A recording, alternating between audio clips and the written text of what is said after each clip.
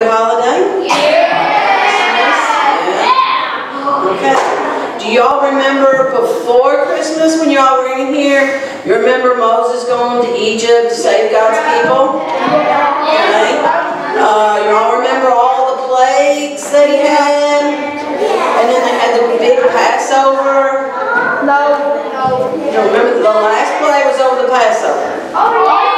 Yeah. Okay. That was the big one. Okay, well, you know, after the Passover, Pharaoh said what? Y'all remember? Does anybody remember what Pharaoh said? What did he say? He said that you had to put the lamb blood on your so that God would know where you went. Yeah. Well, they put blood on there so they would know that the angel of death would pass over them. And then we got Passover. But Pharaoh lost the son in the process, and so Pharaoh told him, let him go. Just let him go. Just let him go. Well, guess what happened? They got all their stuff. They got everything that they could grab, and they took all their animals. And they started walking. And they ended up at a sea. And God is at the sea with them, and Moses asked, how are we going to cross the sea? And God told Moses to take a staff and wave it over the sea, and God divided the sea into two. The land was so dry that they walked across on the seabed. It's pretty awesome. But then Pharaoh, he changed his mind. He told his army, go back and get the Israelites. Go back and enslave them all. Well, they tried. They got to the sea, and you know what? They said, if the Israelites can cross, we can cross. So the Israelites get all the way across the sea, and the army starts to go across, and God closes the sea. He destroys the army. So this is where we're starting at now, okay? So the whole Israelite community, they set out and they traveled from place to place as the Lord commanded. They came to Rephidim, and there was no water for the people to drink. So they quarreled and fussed with Moses, and they said, we're thirsty, Moses. Give us water to drink. Why do you quarrel with me? Why do you put the Lord your God to the test? But the people were thirsty for water there, and they grumbled even more. Why did you bring us up out of Egypt to make us and our children and livestock die of thirst? God, what am I to do with these people? So Moses gathered it and assembled the people in front of a rock. Listen, you rebels. Must we bring water out of this rock? Take your rod and strike the rock twice. Water will come.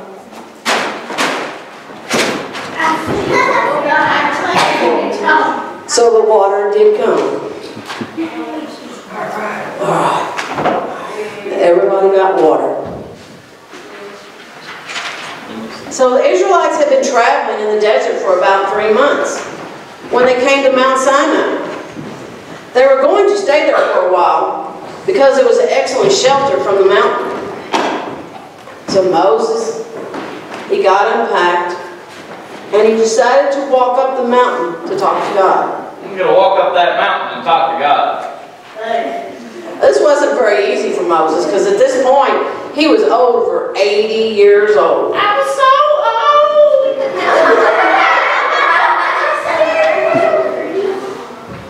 Now, several times he'd gone up to talk to God. He's really slow. I'm very old. He's very old. 2 years later. One time that Moses went up the mountain, he stayed there for a long time. 40 days and 40 nights. I guess God sure had a lot to tell him. So God wanted to instruct the people on how to live. By following His rules, they would have less sadness in their lives. God was just wanting to protect them. And so Moses keeps climbing.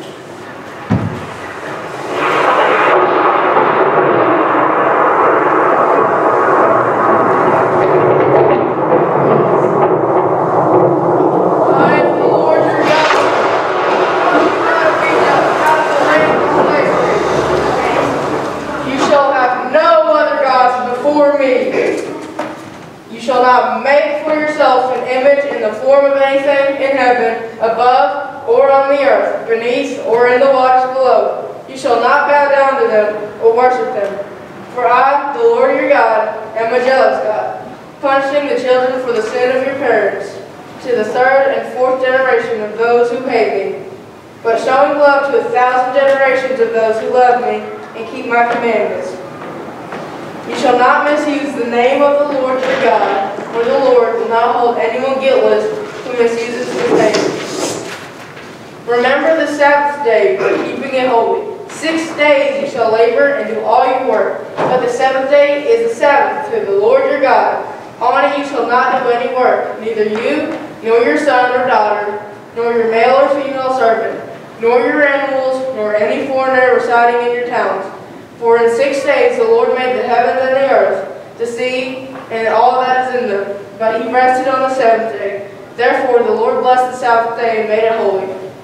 Honor your father and your mother, so that you may live long in the land the Lord your God is giving you. You shall not murder, you shall not commit adultery, you shall not steal, you shall not give false testimony against your neighbor. You shall not covet your neighbor's house, you shall not covet your neighbor's wife, or his male or female servant, his ox or donkey, or anything that belongs to your neighbor. I will give these commandments to your people. When the people saw the thunder and lightning and heard everything that was going on, and saw the mountain smoke, they were scared. I was scared. But they stayed at a distance, and they said to Moses, "Speak to us yourselves, and we will listen. But do not have God speak to us, or we will die." And so Moses came back down off the mountain. Stop! Stop! Stop! Why? I have a question. But what? Why are you teaching these Bible stories? What do they have to do with me? All the Bible is just an old book of a bunch of do's and don'ts. Are you talking about the 10 Commandments? Yeah.